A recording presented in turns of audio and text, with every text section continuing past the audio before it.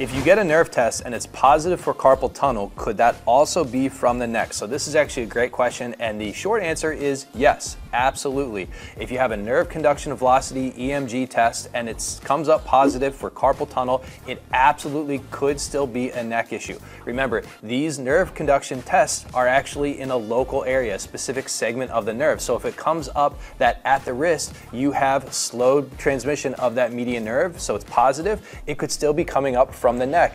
These tests don't test at the nerve root, and they often don't show double crush phenomenon, which is where there's pressure on the nerve in one area and another area. And by the way, pressure on the nerve higher up leads to susceptibility of pressure down below.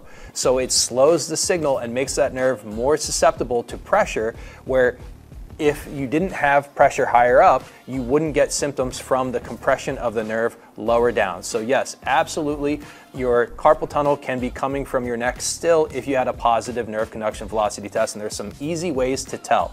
Number one is if you have any symptoms above your wrist. Any symptoms above your wrist in your forearm, your elbow, your biceps, your shoulder, your neck, you absolutely do not have carpal tunnel. Number two is if it's bilateral. If it's bilateral, it almost always has to be from your neck. It's rarely carpal tunnel. And then finally, another simple one is if your symptoms are happening at rest, if you're not using your hands. If you're just sitting there, if you're driving, if you're laying in bed and you're getting your carpal tunnel symptoms, absolutely more likely coming from your neck, not your wrists.